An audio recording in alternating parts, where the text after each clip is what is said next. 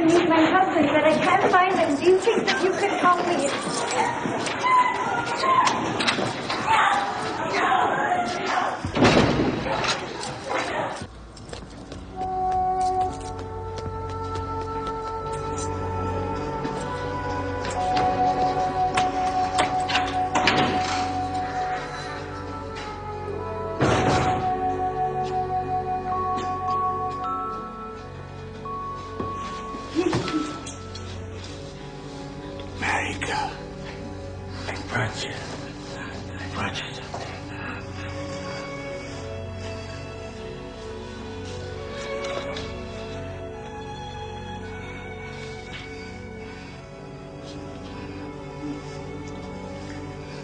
Everybody needs a friend.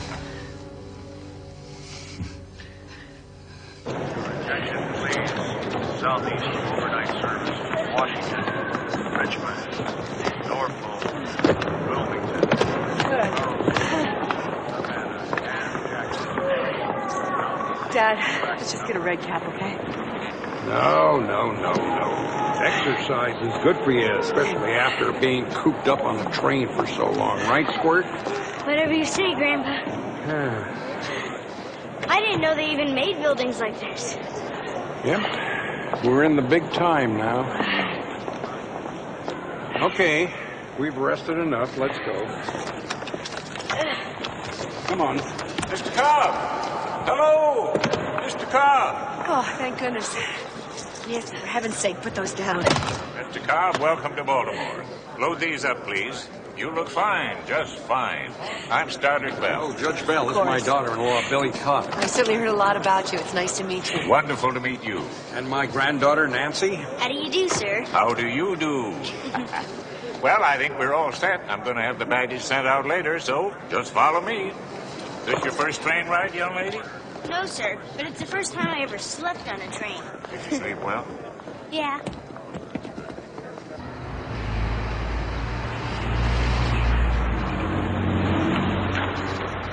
Do you remember me? My name was probably Mud in your household 3 years ago. I didn't hear that. I like a tactful child. Well, Sweet Pea, I put your grandfather through H.E. double toothpicks. But in case he was too modest to say so, he put on one of the finest defenses I ever witnessed on the bench. And that's why you got to take the train ride all the way to Baltimore. You know what a federal district judge is? Sort of. That's what I trade on now in private practice, Mrs. Cobb. Let's say a businessman has a problem with some federal agency. He retains me. Of course, for bread and butter law business, I hire go-getters like your grandpa.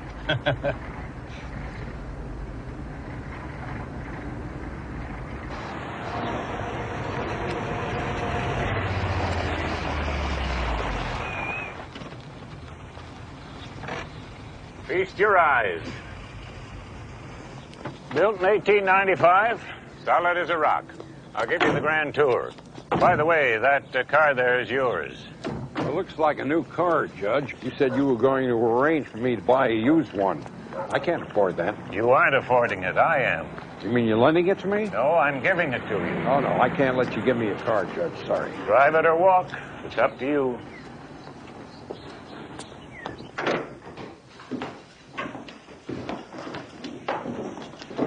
Stuff in here came out of my attic. My mother bought it new.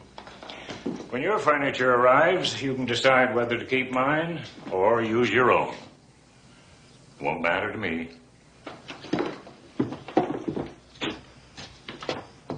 I personally went around with a plumber. He said you'll have plenty of hot water as long as you don't get carried away taking baths.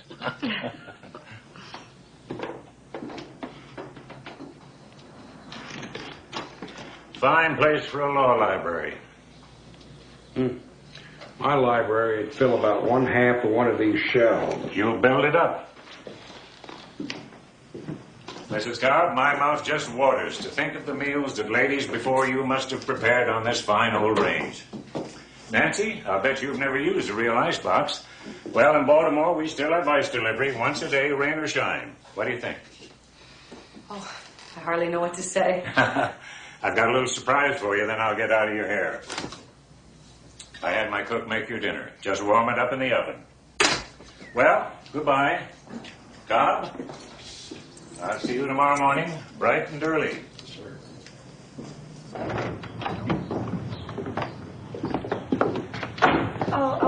Thank you for everything, Judge. Oh, you're welcome. Judge, you didn't tell me what the rent was here. Or did you buy me the house, too? Matter of fact, I did.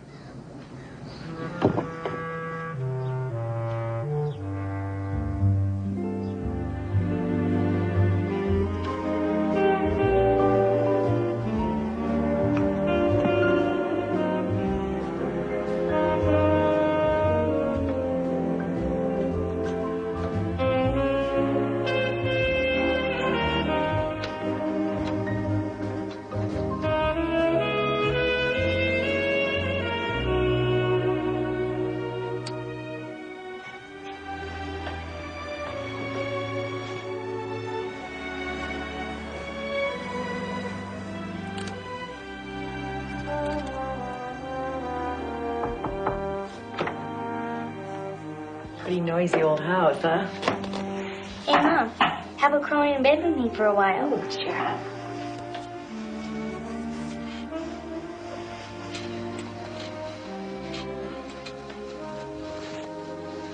I figured something out.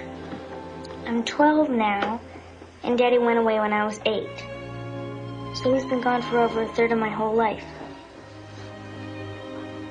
You still miss him, don't you? Every day.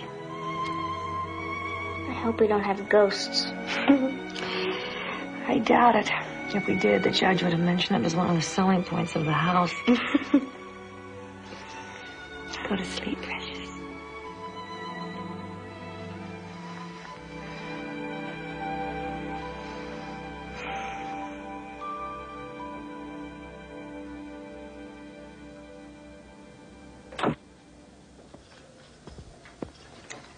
I'm Lizzie. He's inside. Morning, Judge. How come the sign says Bell and Cobb down there? I had to make it that way. Well, what about the other partners, the go-getters?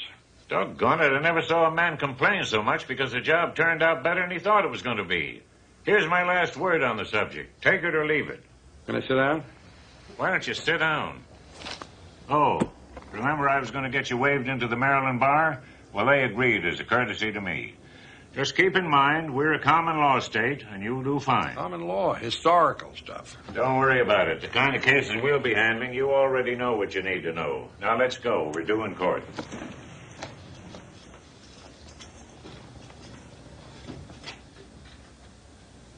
The matter before this court is a petition by the Morgan Sugar Beet Farms for a production exemption from the Office of Price Administration. Who's representing the OPA? I am, Your Honor. Your Honor, it is the OPA. Good morning, Your Honor. This is my associate, Harmon Cobb. Your Honor? Nice to meet you, Mr. Cobb. Your Honor, it is the OPA's position that the line must be held on production quotas, or the well-controlled market they have worked so diligently to establish will disintegrate into chaos. You have any more of this rhetoric? Well, yes, sir, I do. And the next time you give me a brief, try to remember why it's called a brief. Why don't you take Judge Bell's brief home and study it? It's a model of succinct writing. You want to make a statement, Judge? Yes, Your Honor. My client's paltry few hundred tons of beets won't have any effect whatsoever on inflation. If the OPA is in the business of bankrupting small farmers, it ought to be abolished. Make the motion. Get up and move the petition be granted.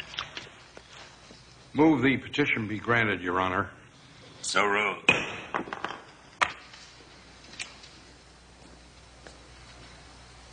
See there? You just made the firm $5,000.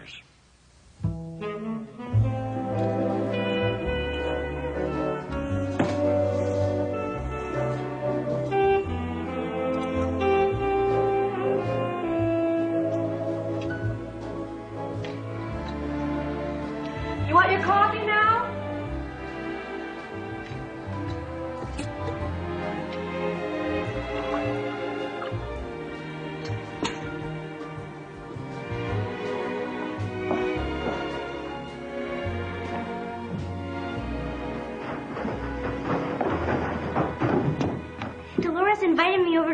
to watch television. Can I go? Sure, honey, but don't be late. I saw it before, Grandpa. It's like the radio, only there were people on this little round screen. This man called Brent Gentz was talking about President Truman.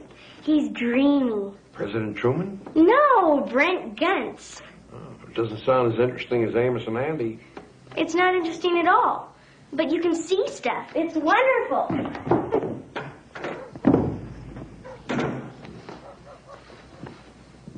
You don't mind buying groceries with stolen money, do you? Stop that. It's the truth.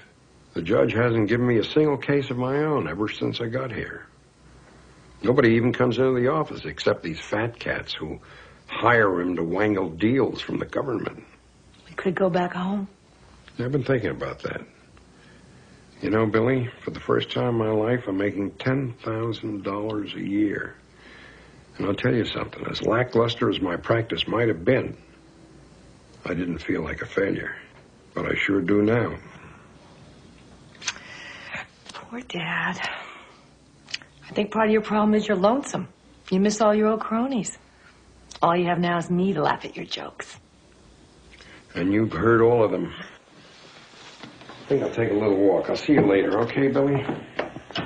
Okay, Pop.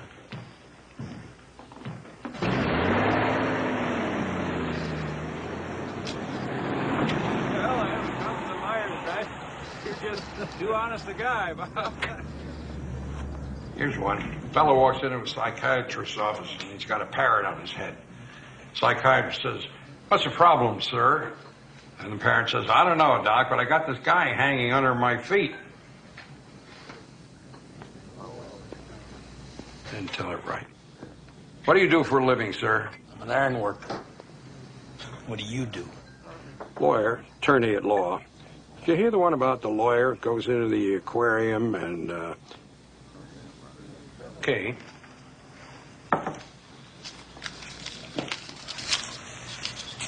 Keep the change.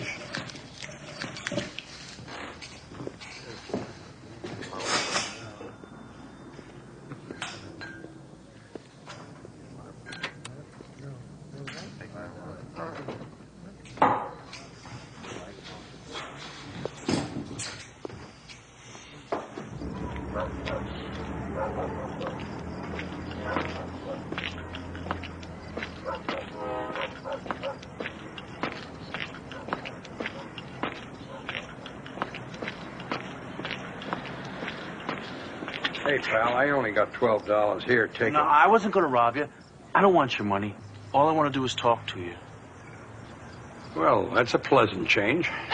Look, I heard you say that you were a lawyer. Most lawyers only give a damn about rich people. But you seem like you're different from them somehow. Yeah? I don't know. I want to hire you. I don't have much money, but I got a hell of a problem. Sound like my type of client. Harmon Cobb. Hi, Michael Stainback. You got some time right now? Sure, come on. What can I do for you? Well, I want you to get a friend of mine out of a state mental hospital. America Popoulis is her name. Her and I are engaged. She came to Baltimore 10 years ago from Greece to marry some guy. It was all arranged. She was only 17. A month later, she was a widow. She used to work in this Greek restaurant that friends of mine own, Nick and Melina Vovokis. They're like family to the both of us, you know? Anyway, a couple of months ago, America started having these ups and downs. One day she'd be okay, and the next she'd have the blues, crying her heart out. Her doctor told her that she was depressed and that there wasn't anything he could do for her, but maybe a psychiatrist could help.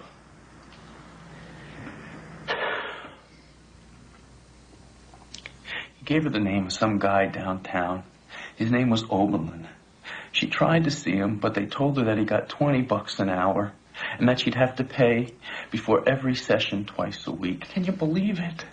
But then they tell her that there's a way that she can get free help from Dr. Oberlin. What she'd have to do is sign herself in to the state mental hospital that he works at some of the time. She was real happy, thinking that maybe she might be cured. The next day, she made me take her out there. She wouldn't even let me go inside with her. She just got out of the car with her little suitcase and went in 4 months and 4 days ago. Are you telling me that she committed herself to an insane asylum? Yes. Do you visit her? Once. She had lost weight. She had scratches on her arms. They wouldn't let us be alone. She said, Michael, I made a terrible mistake. I'm going to go crazy. Please get me out of here. The next visiting day, they said that she was too sick for me to see her unless I was a relative. Well, what is it you think I can do for you? If America's crazy, they made her crazy. Why would they do that? I don't know. I just want you to get her out of there, please. Well, if she's in as bad a shape as you say, then even if you could get her out, what would you do if you did? I don't know. All I know is that she's in there alone. Yeah. Please. Well, guess I can ask some questions.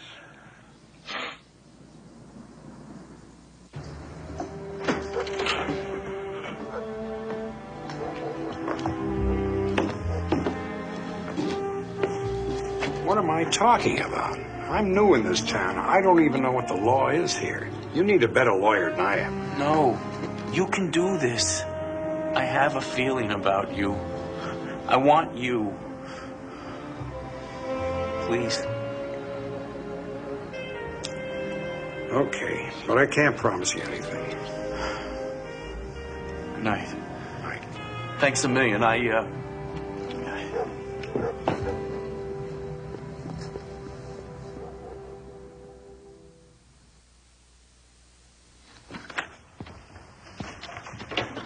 How's television? Actually, Dolores and I went up to her room and listened to Inner Sanctum instead. I don't blame her. I have a little news. I've decided to get a job. That's great. Doing what? Well, I do have a bachelor's degree. There's got to be some company out there who wants somebody smart. Yeah, but what are you going to do? Your degree's in music. How should I know? Why aren't you jumping up and down and saying, go get him, Billy? I am. I'm jumping up and down on the inside. Thank you.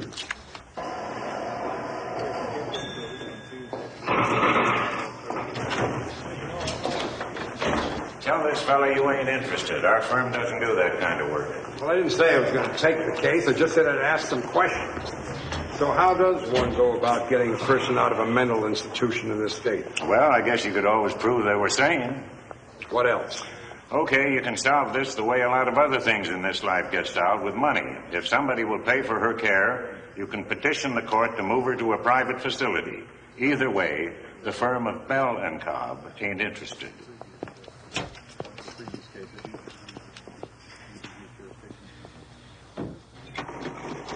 Mr. Cobb?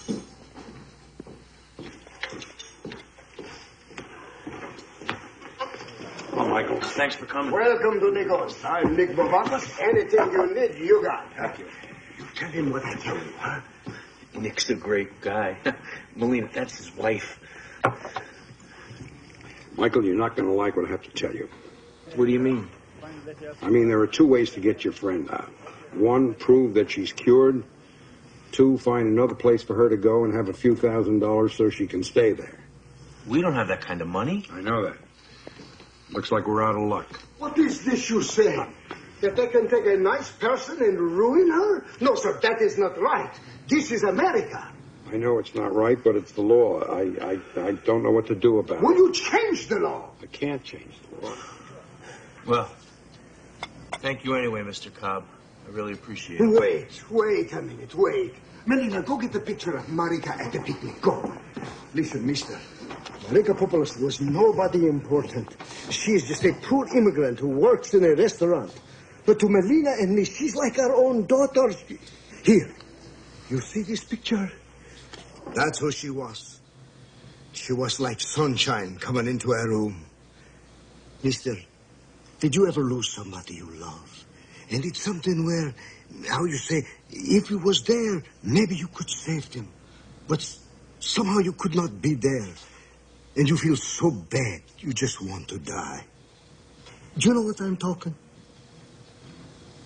My son was killed in the war. Then you know. You keep this picture, mister. You look at Marika. You will think of something.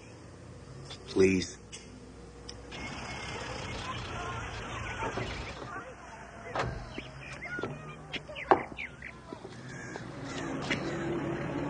Well? Well, what? What do you mean, well, what? Ask me. Ask you what? She got the job, Grandpa. Ah, so. I got the job.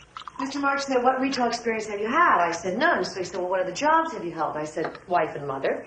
So he said, why should I hire a person with no experience? This is the good part. So I looked him right in the eye and I said, Mr. March, I have a degree in music, so I will certainly be knowledgeable about records and sheet music, both classical and popular.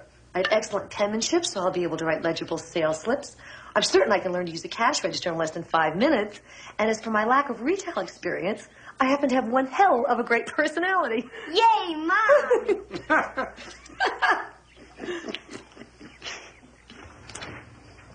Morning, Judge. I've decided to represent Marika Popoulis. Who? The girl, the Greek girl. The one in the Mendel place. That makes me damn mad.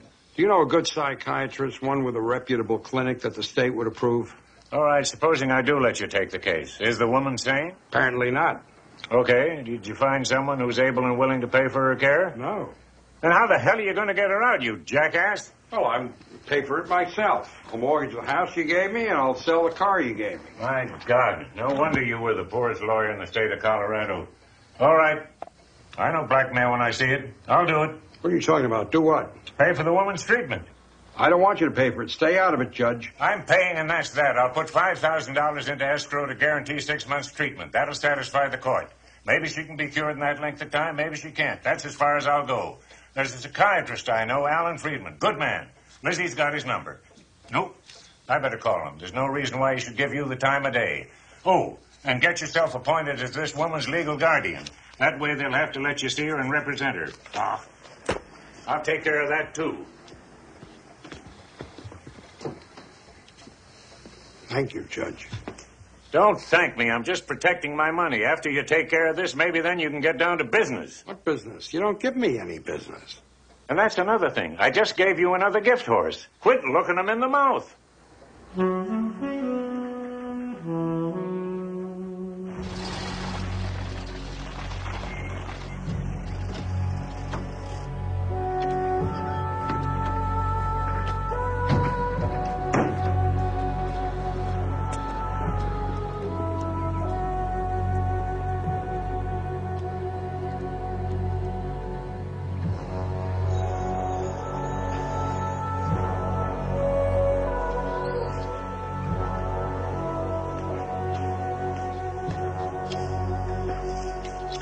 Oh, pardon me, sir.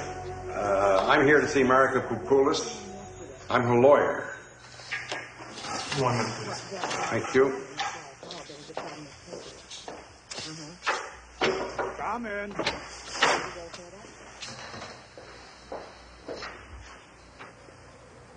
Well, all that has to be concluded.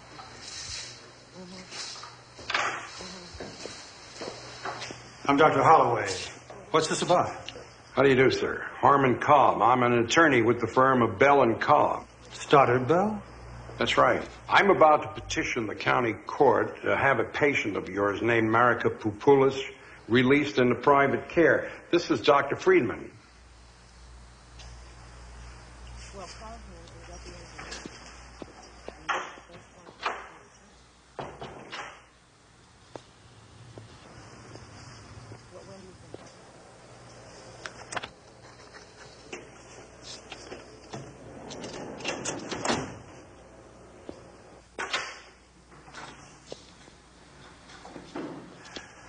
There's no possibility this patient can leave the premises. I'm sorry. Well, I'm sorry, Doctor, but you see, my firm has been retained by her legal guardian, and we would like to do an examination right here now. Who's her legal guardian? Me.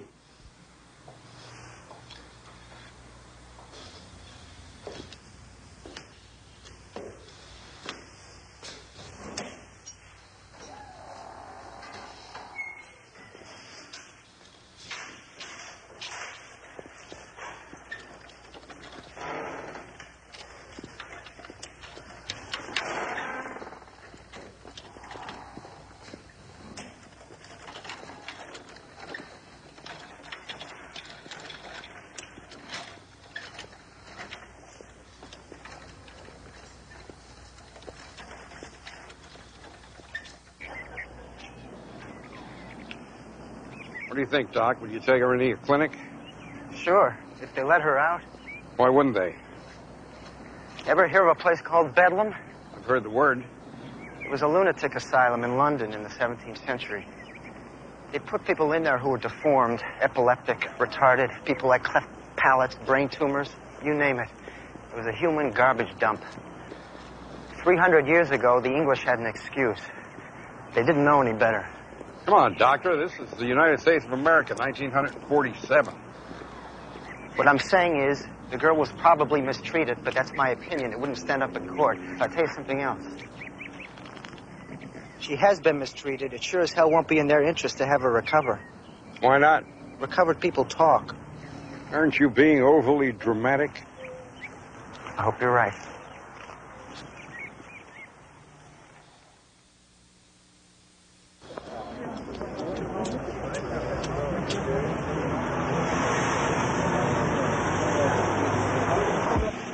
All?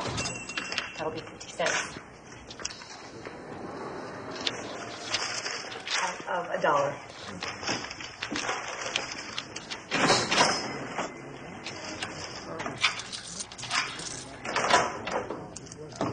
Thank you very much. Come again. Hi. Hi. Can I help you? Yeah. Anything new in the jazz section? Oh, sure. Come here. I'll show you. Hey, I don't know if I can afford a new record. I was just gonna come in and browse around until I saw you. Oh, Jimmy Lunsford. He's great. This is a new one. Could I listen to it? I mean... Sure. Yeah, I mean, I might even buy it. After payday. Okay, so here's all you need to know about me. My name is Jack Atkins, and I teach high school math. And I always compliment the cook whenever I'm invited over for dinner.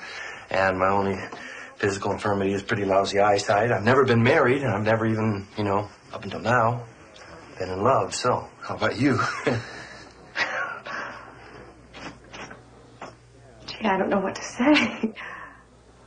Oh, my gosh, now I've done it, haven't I? See, I'm so shy, I usually don't even open my mouth around women. I don't know what I'm saying. I'm sorry.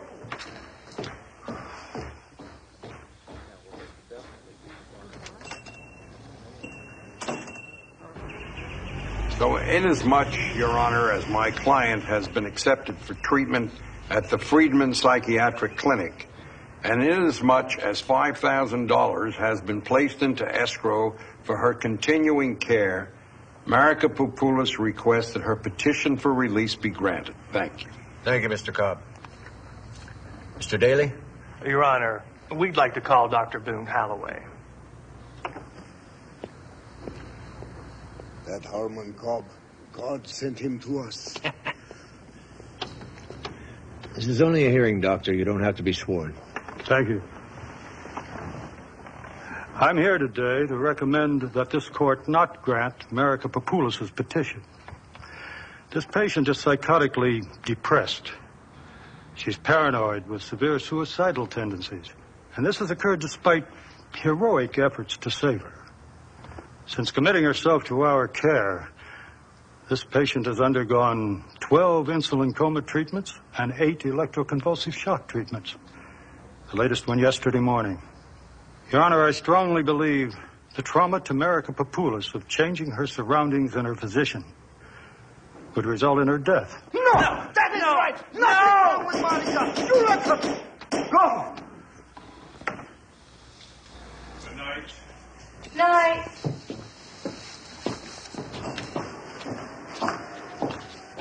Okay, you like terrapin. I made a reservation at Pirndell's Fish House for every night for the next 2 weeks, just in case. Are you asking me out to dinner? Oh, boy, see, I ought to read a book on how to talk to women. I'm sorry I bothered you. Wait a minute. Gosh, don't take no for an answer till I say it, will you? Well, aren't you going to say no? I don't know. No.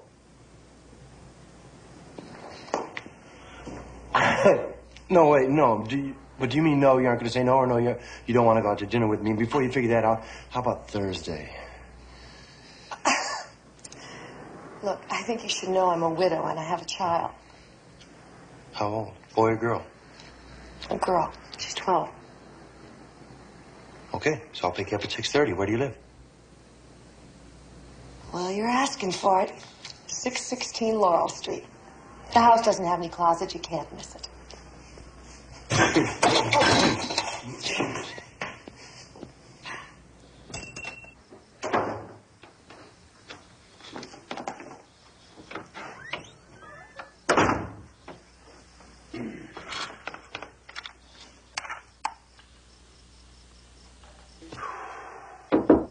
Come in. Hi. Just came in to say goodnight. What a pretty woman. Who is she? Oh, she's involved in the case I'm working on. Did I wake you up tramping around? No, I wasn't asleep. Dad, how would you feel if I met another man I like someday? Not that I necessarily have. But would your feelings be hurt? I mean, I've always been Harry's wife to you. Billy, you're a grown woman. You can do anything you want. I'll get that.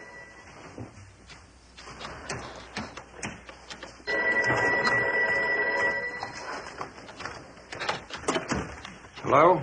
Yeah, this is Friedman. Do you remember Holloway saying that they'd given Marika Papoulis a shock treatment yesterday morning? That would have been shortly before I examined her. Yes? Well, there's certain residual effects That linger long enough for me to have noticed them.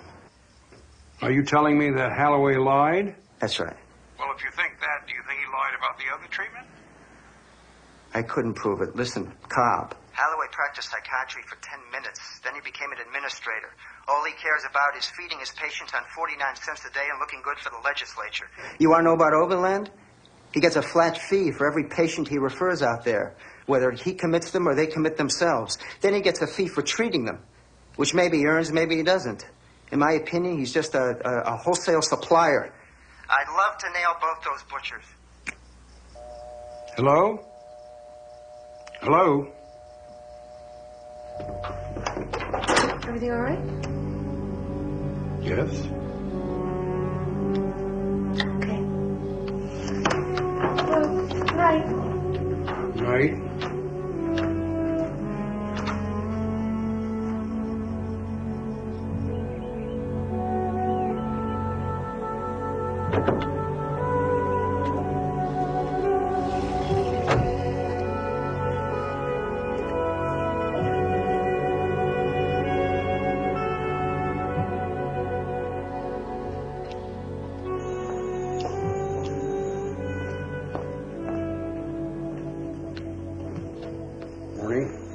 Good morning. My name is Cobb. I'd like to see Dr. Holloway. Oh, he isn't here. Oh. Okay if I wait? You know, you could have saved yourself a lot of trouble with a phone call. You won't be in today at all.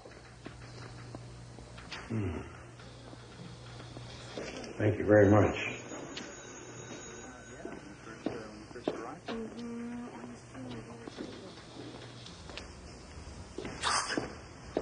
Come with me. What? Come with me. Where? To see Marika. I saw you the other day. I know you're her friend.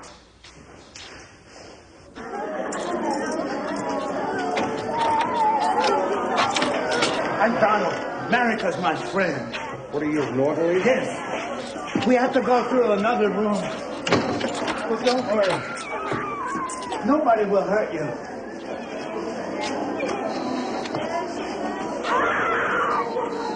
I have to meet my husband next time. It's very important. It's very important. You're hurting me! Help! He's hurting me! Stop! Stop hurting me! He won't hurt you anymore. Come on. Hurry up. We have to go.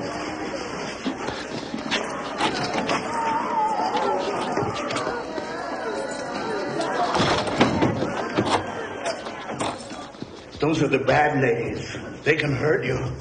Sometimes they put America in there, and she gets into fights. Do the doctors do anything for her? No. They used to keep coal here. Now it's where my friends live.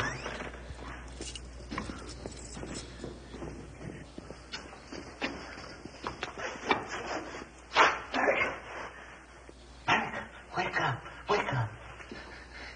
Your friend came to see you.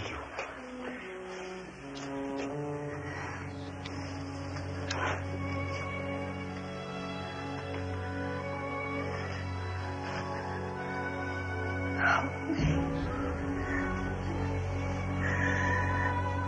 Help me. Help me. I will.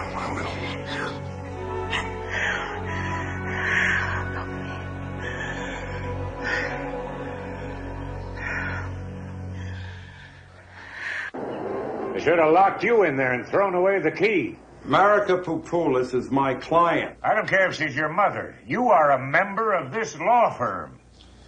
Judge, don't you even care that they've got people locked up like animals down there? Don't you accuse me of being heartless. I know that what they did to Marika Poupoulis down there in that hellhole drove her crazy. I don't know why they did it. Maybe they thought it was a prison or a torture chamber instead of a hospital. Maybe they were saving money. I don't know. But they're not going to get away with it. I'm going to sue to have Marika Poupoulis put in a private hospital at their expense. And I'm going to sue them for damages. You horse's ass, don't you know we have in this state a thing called sovereign immunity? In English common law, it means that the king can do what he damn well pleases. What it means to you is you can't sue the state. Look at you. You're the most pitiful excuse for an attorney I've ever seen. You are the most contrary human being I've ever met in my life. First, you tell me I'm such a good lawyer, you want to hire me. Then you get me here and you don't give me any cases. And now you're calling me pitiful. Well, if I'm so pitiful, what the hell did you hire me for? I hired you because I was the instrument of your destruction. I made you defend that German POW. It ruined your life. I couldn't die knowing I had done that to a man, so I made myself the instrument of your resurrection. You didn't ruin my life. Yes, I did. The town turned against you. They did not turn against me. We found the real murderers. That's beside the point. On account of me, you lost your practice. I never had any practice. I wasn't ambitious enough to have a practice. What are you telling me? That you made me a charity case so that you could feel noble? Write out your resignation. Why should I? Fire me. I will not be the instrument of your destruction a second time. Damn you, just quit. Judge, you are a piece of work. I will not quit. I'm going to live in your house and I'm going to drive your car. And while I'm doing that, I'm going to sue the state of Maryland. You're also in love with somber beauty of ancient precedents, fine. But there is a way around sovereign immunity, and I'm going to find it. Just because it's never been found before doesn't mean it can't be done. I'm going to find it, and I'm going to save Marika Poupoulis, and I'm going to show you that it can be done, you sanctimonious old goat.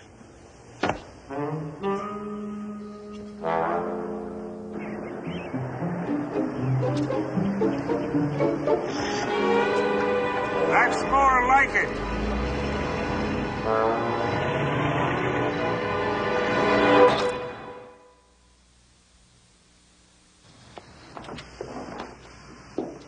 Hi, I'm home.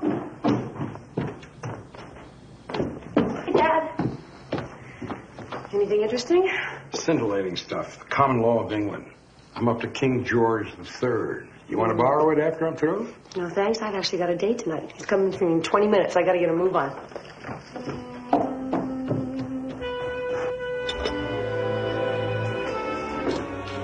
Thank you. You're welcome. I'll get it.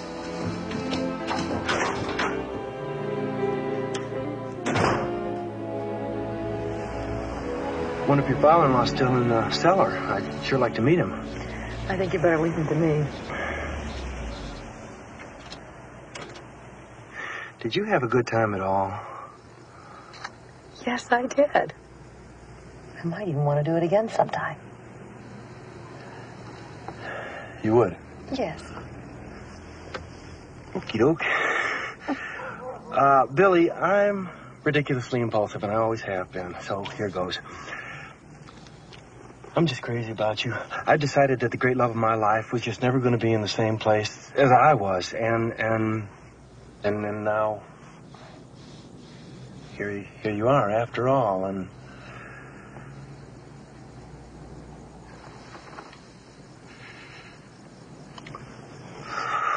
there. That first kiss can turn into a dinosaur if you don't get it over with.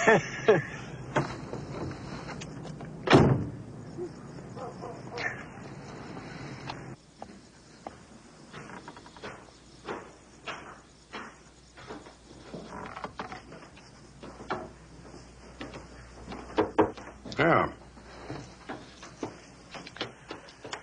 What's the matter, Dad? Nothing.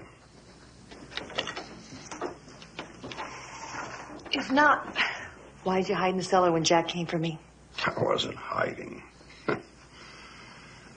What branch of the service was he in? He was 4F. He wanted to go, but he's almost blind without his glasses. I'm a little busy now working. I'm sorry.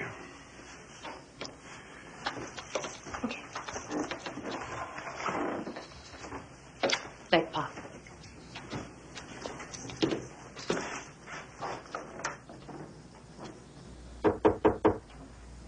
Come in. Is your nose out of joint, too? No. Well, that's a relief. So what'd you think of Jack? Well, he's kind of handsome, and he seems really nice.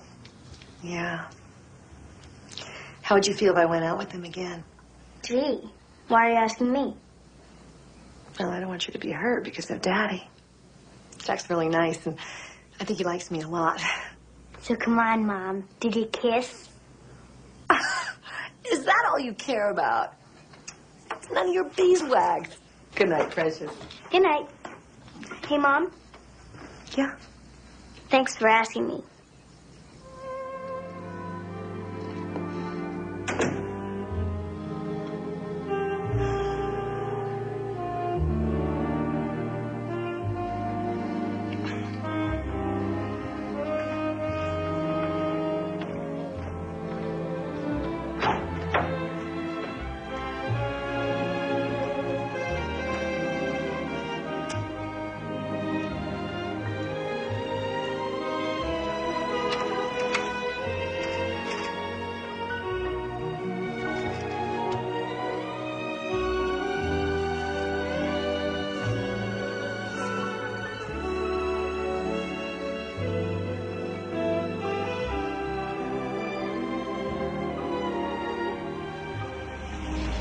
What a perfect day for a picnic. Well, I just saw your dad's too busy to come along.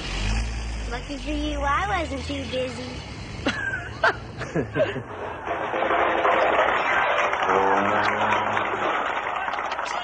I have my roller skates back? If this works, I'll buy you all the roller skates in a kit you've dreamed of. Would you turn that down, please? Sorry, Grandpa. There, it's finished. You want to try it? Not me. Remember last time? Please, look here. Here goes.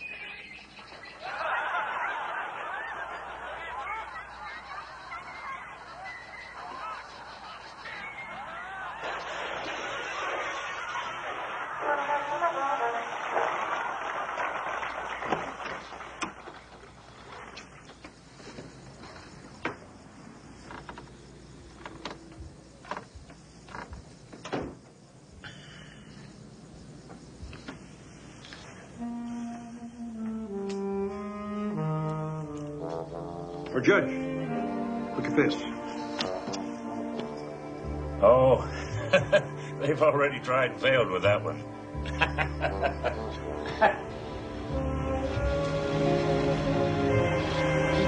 I'm not spending the whole evening in the cellar again. Hell with it.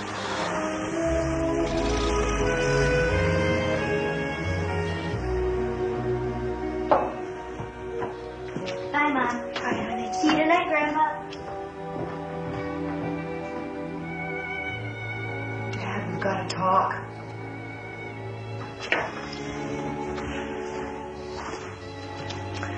I hate this. I get up every morning, all I want to do is cry.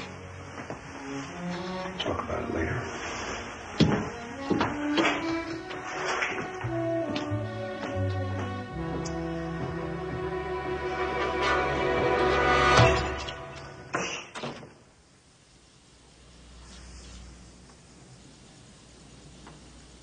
Holy Chicago.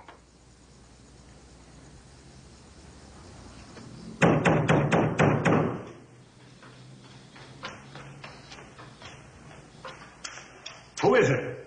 It's me. Let me in. I found it. What are you doing with the gun, Judge? I'm going to shoot you if this isn't damn good. It's great. Becket, as Archbishop of Canterbury, often asserted his independence from the king. Once a certain monk stood accused of the murder of a follower of one of the king's barons. King Henry demanded that the monk be tried in his courts, but Becket refused, claiming the crime should be dealt with by the church. Now, let me just tell it to you. The monk hid in his monastery. This baron destroyed the monastery looking for him before he found him.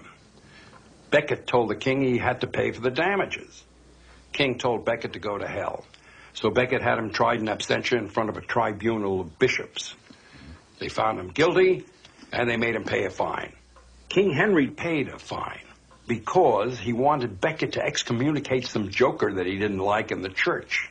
But it doesn't alter the fact that the king paid. And sovereign immunity was broken. Exactly. All this time I was thinking civil law when this is under the realm of church law. That counts, doesn't it, Judge? You're damn right it does, if there's a record of it in Glasscock. If it's here, we've got it as a citation we can use in court. We? You. Well, I'll be damned. Here it is. I'll guarantee you one thing. The Attorney General himself is going to show up for this. Because if we get us the right judge... if you get the right judge, someone who appreciates history, Harvey Gold, he'd be your man, and I'm just the fellow who can arrange to get him. Then maybe they'll let you take on the king. Judge, if you want to say let us take on the king, it's okay with me. Well, I'll tell you something. You hurt my feelings when you said I didn't care about the people in that asylum. But so long as you won't resign, I guess the whole firm ought to show up in court. By the way, do we have a case? Hoping you wouldn't ask that.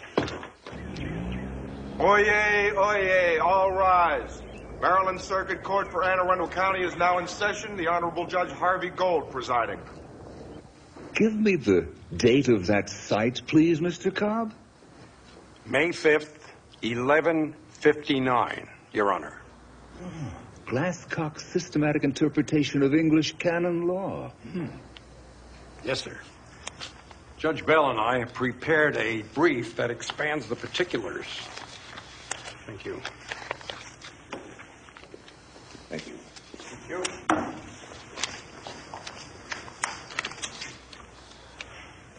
Thomas Becket? What that says, Your Honor, is that Henry II got held accountable for not protecting his subjects from himself. We are asking Your Honor to apply the same standards to the state of Maryland. With all due respect, Your Honor, it is well known that you love obscure precedent. But this citation is absurd. Luckily, Mr. Attorney General, that is for me to decide, not you. Now, I'm going to retire and study this brief. Court is in recess.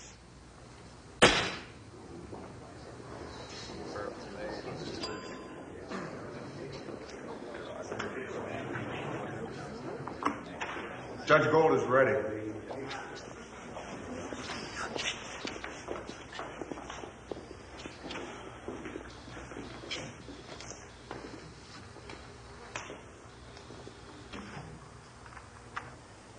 Gentlemen, this is interesting.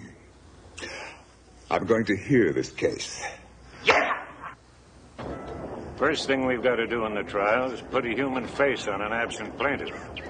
Even if we can do it, proving those people drove her crazy is going to be real sticky. They're not stupid. And the Attorney General is a tough customer in court, believe me. Well, the only friendly witness we've got is Donald, the fellow who took me through the asylum. Some witness. They'll try to have him disqualified, so it'll be up to Judge Gold. I don't hold out much hope. Winning a legal point like we just did is real satisfying. I just hope we can use it to save that young woman's soul.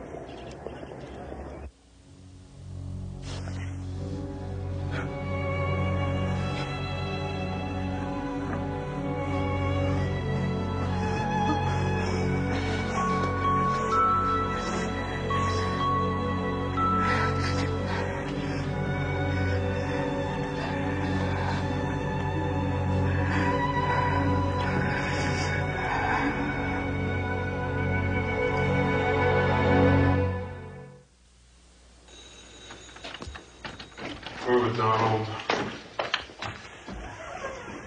Hello, Donald. Thank you. Donald, I need your help so I can help our friend America. Do you think you could talk to somebody about what it's like down here? All right, forget it. Forget it, Donald. It's all right. Do you know what a business card is? Business card. Do you know how to read? All right, take this. Take it. It's got my number on it. Don't show it to anybody if you ever have to call me. Do you know how to use a phone? I've seen the doctors and nurses talk to them, but... Good. One more thing. Could you take me to see our friend again? Thank you.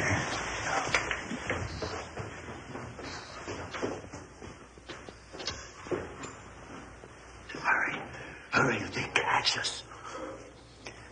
Sorry, America. I promise you'll never have to see this.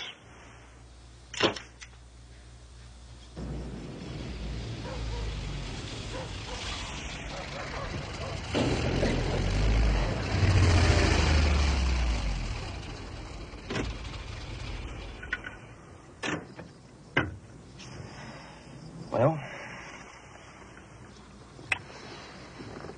all I can do is wish you luck. Thanks.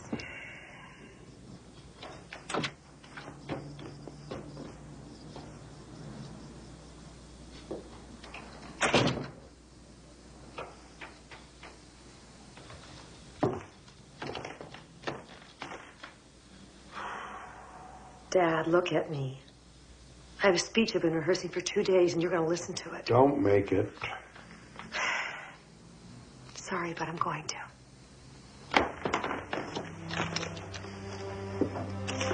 Dad, you know I've loved you all these years, even more than I love my own father. It was the most natural thing in the world that we came to live with you when Harry went overseas. And after he died, it was just home. We're here because you're our family, and that's who you stay with. So here goes. Jack Atkins is in love with me. I don't know if I'm in love with him yet, but I know I want to be. You have to accept it, Dad. No, I don't. Yes, you do. Do you think I didn't love Harry as much as you did? I don't know how much you loved him. I only know how much I loved him. Don't you know what you're doing? For God's sake, you're killing him for me all over again. Oh, Dad, that hurts. That just hurts me so much.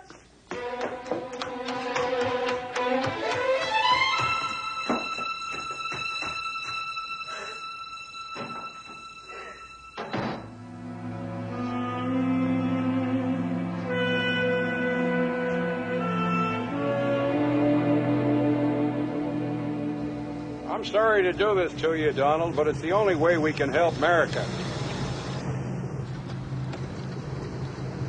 Donald, don't you want to see what's out here? All these cars and people. Donald, too? What kind of name is that? Well, he was the second Donald in the boys' wing when he got there, Your Honor. Donald, the reason that you had to come here is because if you testify in the trial, this is where you'll have to do it.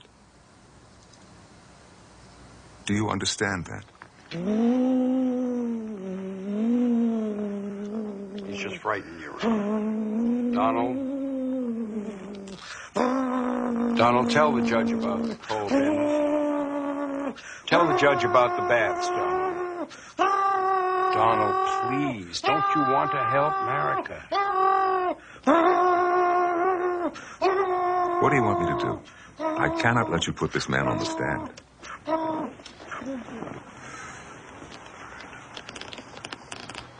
It's all right, Donald. It's all right. It's all right.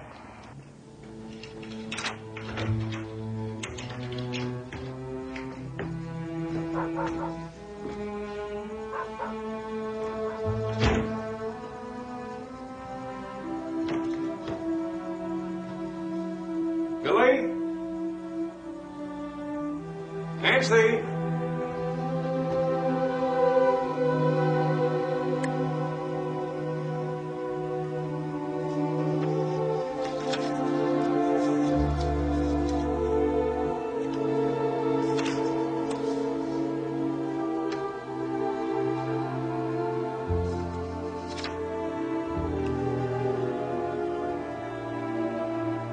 I first met Marika Popoulos when she came from Greece in 1937.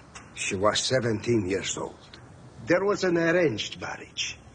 They still do that sometimes. Her husband died, and my wife and I, we took her in.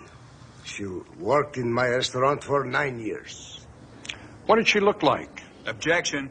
Ordinarily, Your Honor, the plaintiff in a civil action would be sitting in the courtroom. I think the jury ought to know who's bringing suit here. Oh, please. No. I'll permit it. Go ahead, please. Well, I bring picture here. She was 12. Objection. What the plaintiff looked like at 12 is irrelevant and frivolous. Oh, very well, then. We have a more recent photograph.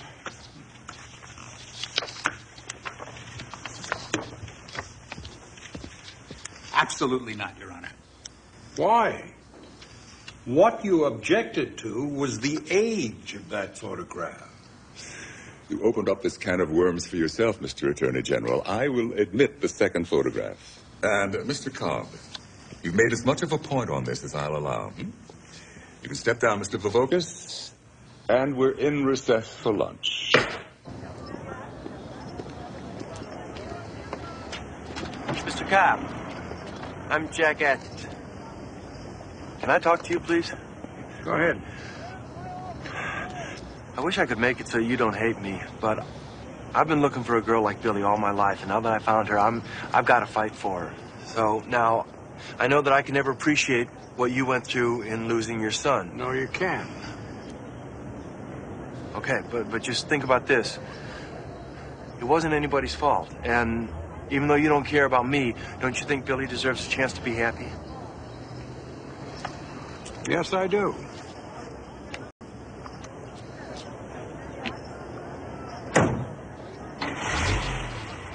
Dr. Holloway, this document contains testimony that you gave before the State Senate Finance Committee last February.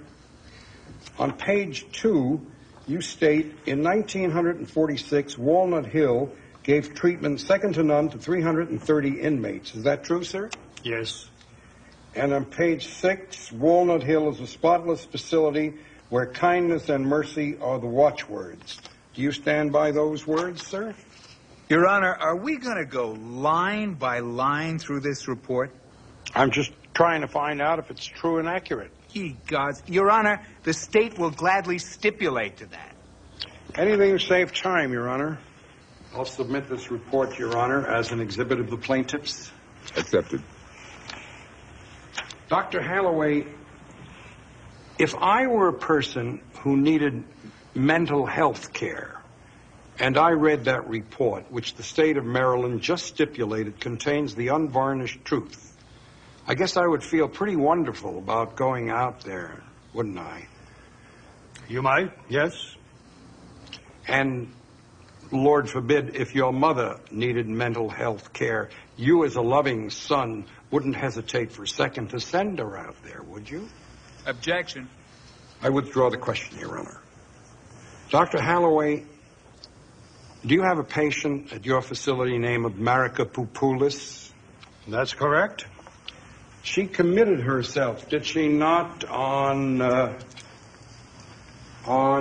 December 28th, 1946? Did she not? That's correct. Did you diagnose her when she came, or did someone else? I did. And could she talk, read, write, sign her name? Yes. So what was your diagnosis? That she was severely depressed. You discussed this with Dr. Obenlund. He's listed here as the admitting physician. On the 28th, he prescribed treatment at that time. He did this personally? Yes. I have no more questions. Well, they stipulated to a bundle of lies. Good work. Now all you've got to do is prove their lies. Thanks for the encouragement.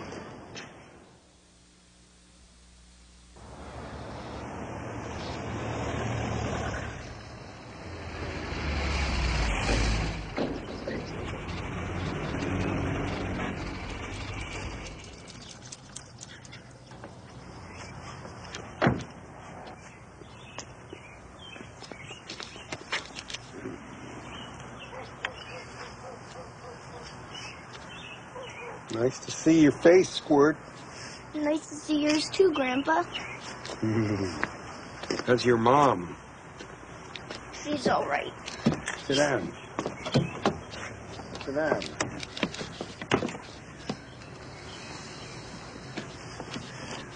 You got a little apartment, huh? Yes. Oh, Grandpa, I want to come back and live with you. I would like that, too. I know why you're sad. You do? Remember when we went fishing after Daddy died and I caught the rainbow trout and you made me throw him back? You said we'd always remember his colors. When I miss Daddy, I think about what you said and I remember him. Everything about him I can. And I look at all the pictures we have of him, every one, over and over. I'm never going to forget him, Grandpa. Never in my whole life. Me neither. Well, then, don't you think Mom's always going to remember him, too?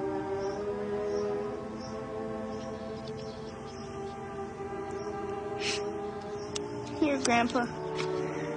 I bought a book with a page for every day of the year. It's for you. I wrote on all the pages, see?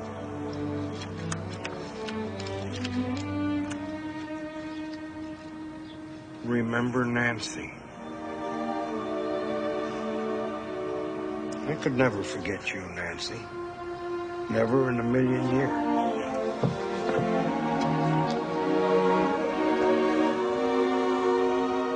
Thanks, sweetheart. Tell me, Dr. Obenlund, how many sessions of psychoanalysis does it take to cure somebody who's psychotically depressed? Couldn't possibly say. One treatment? Hardly. 100? Sometimes. Now, according to Marika Poupoulis' hospital records, you had 28 sessions of psychotherapy with her. Is that correct? Yes, if that's what it says, yes. And the records also state that you prescribed 12 insulin shock treatments, 8 electroconvulsive shock treatments. Is that also true? Yes. So you gave up on the psychotherapy? Yes, she deteriorated from a depressed state into psychosis. Doctor, at the psychotherapy sessions, what is it that you do anyway? Well, I elicit memories and feelings of childhood, looking for areas I can delve into more deeply. Tell us about the time your mother or your father beat you, that sort of thing. It's hardly that obvious. Now, there are also tests, word association, picture association, that sort of thing. Getting at the root of psychotic or neurotic behavior is a very complex process. So that's pretty much what you did with Marika Popoulis. Yes. How much do you make out there, Doctor? I mean, do you get a salary from the state, or do they pay you by the consultation? No, I get paid a flat fee, $27 a month per patient. $27 a month per patient you cure? No. Well, then what, sir? Per patient I treat. $27 a month doesn't seem like very much unless you had 50 patients out there. Do you have that many? It's possible. 50 patients times $27 a month. That's $1,350 a month. You treat them all? Yes, I treat them all. You've published some pretty successful books, have you not, Doctor? Yes, I have. Based on case studies of the hopelessly insane? Well, in a general sense. Isn't it true that the source material for these books are the patients you treat at Walnut Hill? Yes, and I deeply resent the implication. Oh, then you'll be happy to know I have no more questions. Thank you, Doctor. Your Honor, I may need to recall this witness. Dr. Friedman, have you had any occasion in your own practice to administer electric shock treatments? Hundreds of times. You examined Marika Popoulis on July 15th, didn't you? That's correct. When you're examining a patient, is there any way you can tell if she's recently had an electric shock treatment? A patient undergoing electroshock experiences violent convulsions. There is bruising, either from the convulsions themselves or from the restraints used to control the patient. Doctor, I'm going to show you a page from the Walnut Hill Hospital medical file on Marika Popoulis. Would you tell me what's indicated right there? That she was administered electroconvulsive shock at 11 a.m. on July 15th, 1947. Same day you examined her? Yes. I saw her around 2 p.m. Did she show any signs of bruising? None whatsoever. Does that suggest any conclusion to you, Doctor? Because I can tell you it's suggesting one to this jury. Yes, that Marika Popoulis received no shock treatment on the morning of July 15th. Your witness. Dr. Friedman, we're talking about one small discrepancy. Isn't it just possible that a mistake could have been made in the records? Sure. And pigs have wings. The jury will absolutely disregard the witness's last remark. I have no further questions. You may step down, Doctor. Your Honor, my client needs to subpoena some records. Dr. Omenland, do you recognize this?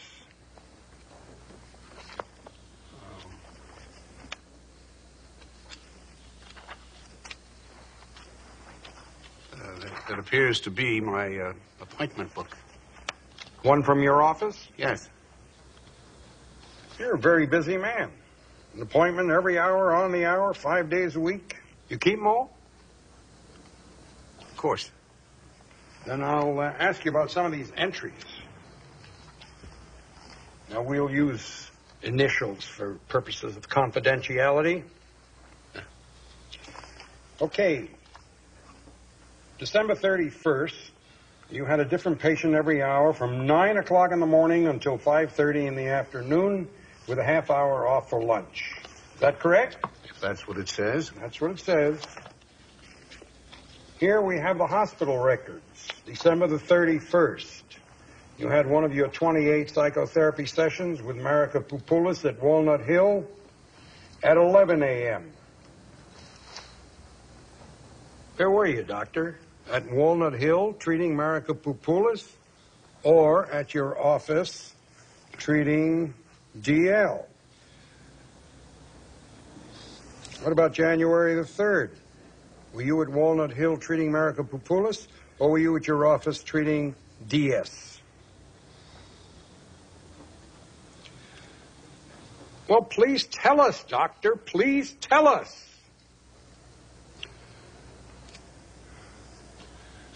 I was in my office. All right. So you weren't treating Marika Poupoulis at Walnut Hill on the 31st of December, and you were not treating her at Walnut Hill on the 3rd of January. Is that right? That's right. Well, did you ever treat her on any of those other 28 psychotherapy sessions? No. You didn't delve into her past, lead her through a complete medical examination, give her a word association test? No. The truth is, doctor, that you have never in your life set eyes on Marika Poupoulis, have you? No.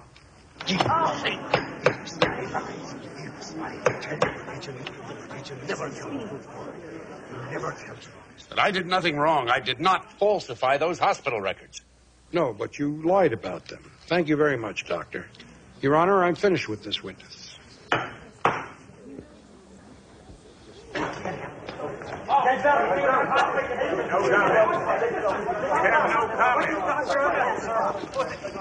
Well, we proved they didn't help her, but all they got to do is promise to be good boys from now on.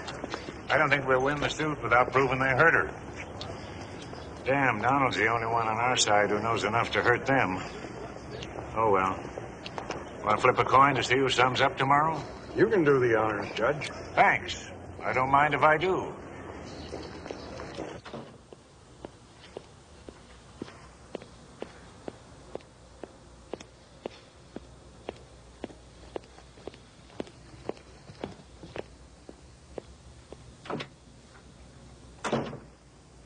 Holloway, you've got to do something about Donald, too. I know. I'll take care of it.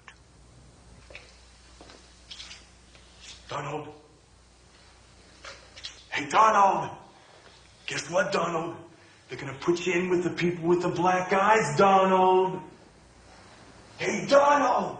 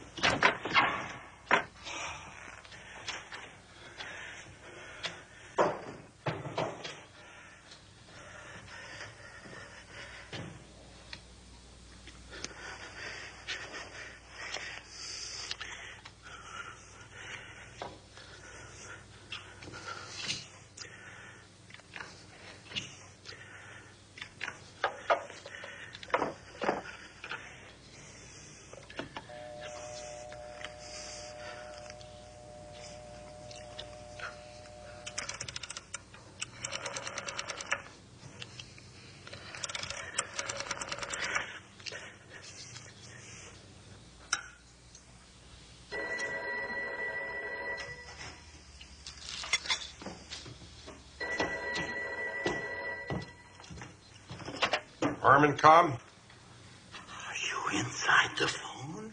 What? Who's this? It's Donald, too. Holy Chicago. I know. 7 ways out of the hospital. I was always afraid before. One of the ways out is beside the big brick chimney where they do the laundry. Can you come to the big chimney and take me away with you? I I want to help America before they got my brain. I'll be there.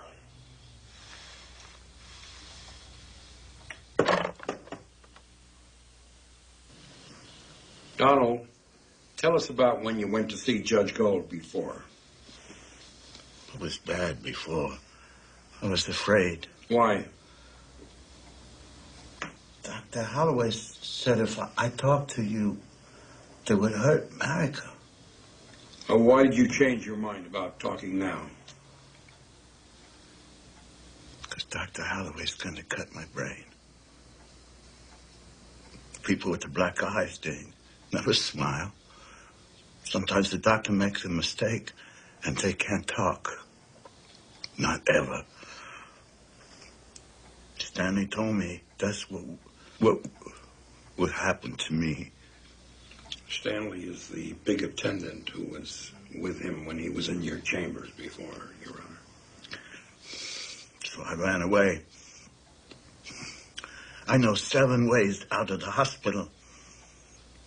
I got outside the fence to the place by the big chimney. Harmon Cobb was there. We drove to his house in a car. I was never in a house before. Now I've been in 2 houses. I ran away so I could tell about America before Dr. Holloway cuts my brain and I can't talk anymore. What do you mean, the people with the black eyes? Prefrontal lobotomy patients. Dr. Friedman says they exhibit post-operative contusions around the eyes. Shiners. The eyes, that's where they go in. They call it ice pick surgery. Judas Priest. All right. Put him on the stand.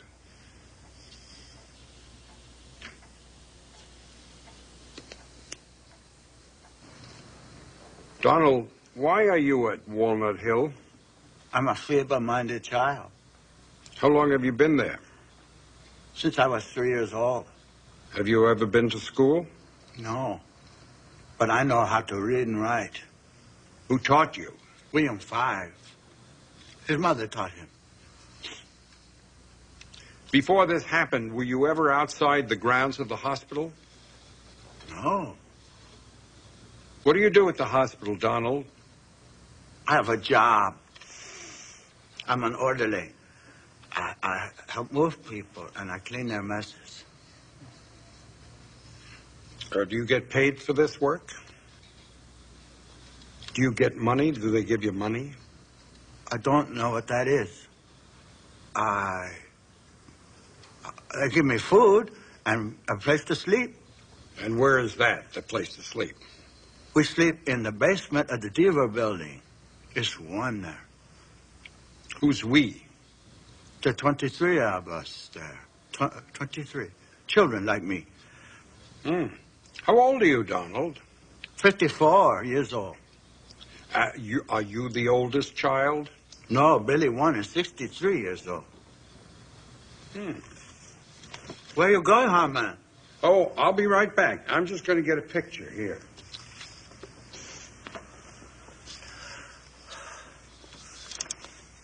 Here, Donald. Who is this lady? That's my friend. Marika is her name. Marika. How often do you see her? Every day. I'm the orderly for the basement of the Lloyd building. I bring food and I clean there. Is that where she lives? Yes. What kind of a room does she have? Cold bin.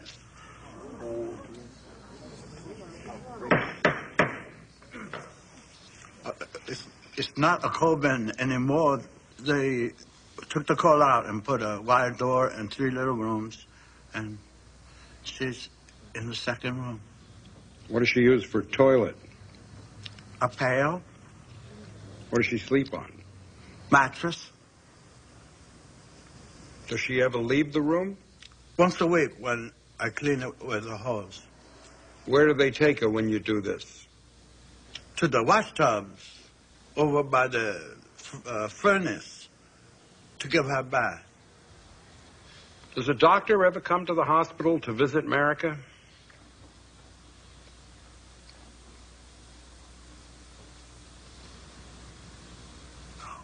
No. A nurse? No. Why do they keep her in the coal bin?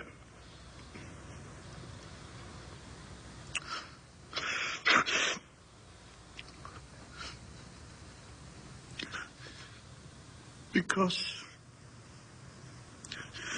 she was bad.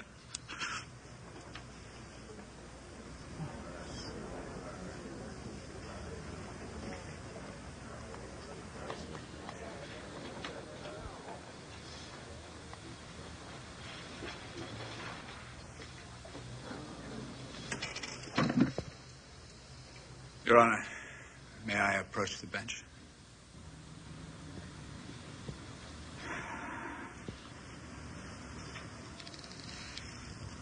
What do you take? $25,000 actual damages, $100,000 punitive damages, and we want Marika Papoulis treated at state expense in the Friedman Clinic. Half on the damages? No, sir. Before you get to dickering too hard, Mr. Attorney General, let me tell you how I've decided to rule on the question of sovereign immunity. It's clear to me, based on the facts in the case, that the state ought to be liable for damages done to people trusting in its care. Now, I may be overturned on appeal, but then again, I might not be. I don't want to run the risk of setting a precedent that'll open the floodgates to 10,000 lawsuits like this one. Everybody who thinks the state has done him an injustice will hire a lawyer who'll be bankrupt.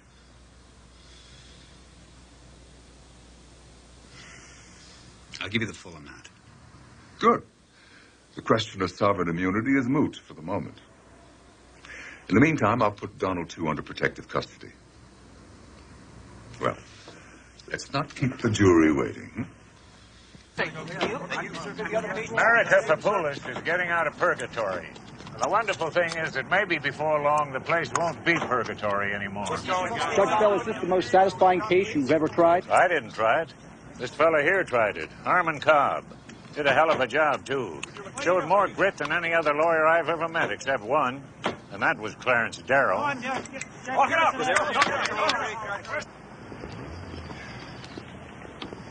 Well, I told you not to take this case. Now you're going to be famous and have a swelled head and you want more money. Wouldn't know what to do with it, Judge. Thanks for your help.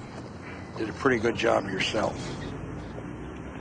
I really did know Clarence Darrow, you know. He was the worst-dressed lawyer I ever set eyes on till I met you. Welcome to Baltimore.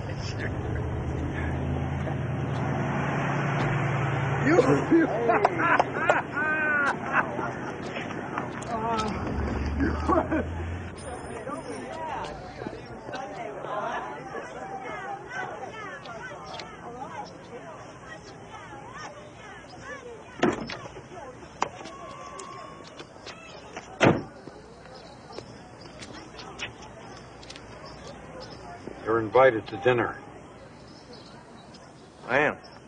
Bring Billy and Nancy, but don't tell Billy where you're taking her or she won't come. Okay. Can you make it tonight? Absolutely. Do you fish? Sounds delicious. No. Do you fish? Oh, once in a while, but, I'm not really avid about it. Well, you better get avid about it. It's a required activity in our family.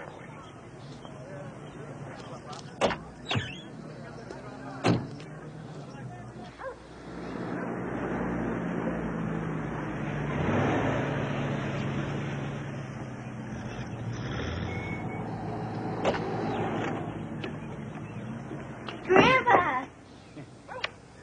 Let me look at your face.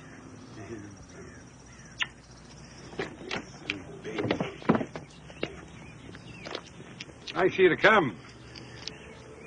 Who's your sourpuss girlfriend? Face looks familiar. Soup's on, let's go.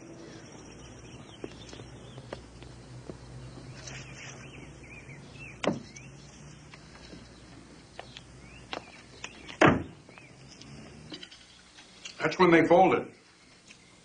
Judge was thrilled with his victory over the Attorney General. You should have seen him that night. Nick Vovokas had a big party. Judge drank too much ouzo. I'm real proud of you, Dad. Thank you. Coming from you, that means a lot. Squirt, I know you're a guest, but will you do the dishes? Sure. You can help clear and dry. Okay. Thank you. Tommy. Good meal, huh, Squirt? Uh-huh.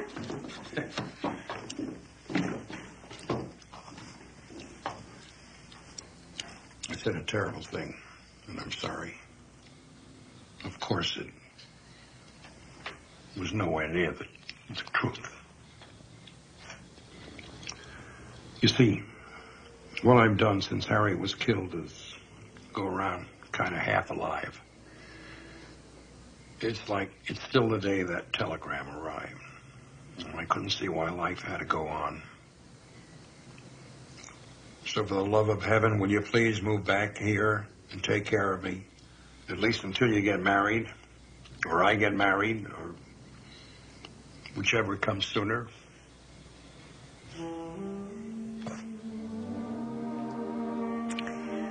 Are you sure you didn't make this awful meal on purpose so I'd feel sorry for you? Never had an ulterior motive in my life. You old faker. Dad, I want to move back more than anything in the world.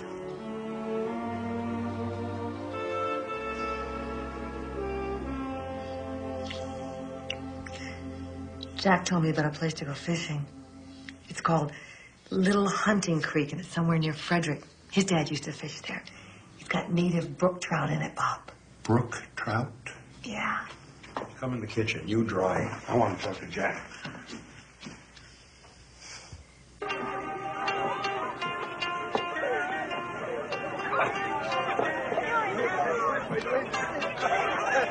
Hey, everybody, come in for the day,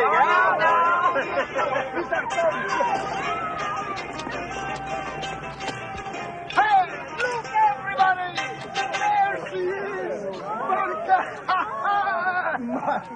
Monica! My darling!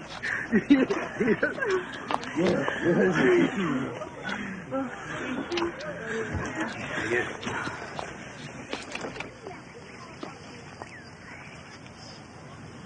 You came to see me in the hospital? You remember that? Yes. My friend.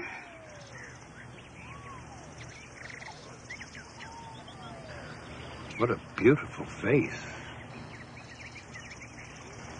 You see, didn't I tell you? She has sunshine in her smile. Bring her over here. She doesn't remember a thing about Walnut Hill. She just has a vague notion about Donald and about you. The resilience of the human spirit is an amazing thing sometimes. Harmon!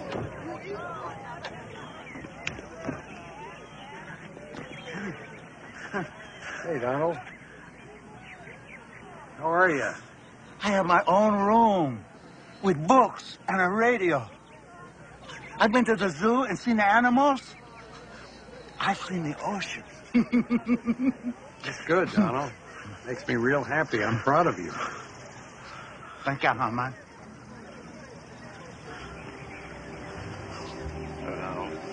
Hello? America! Oh, hello. Oh, these are your friends? Nice thing to see. Donald's discovering the world. So am I.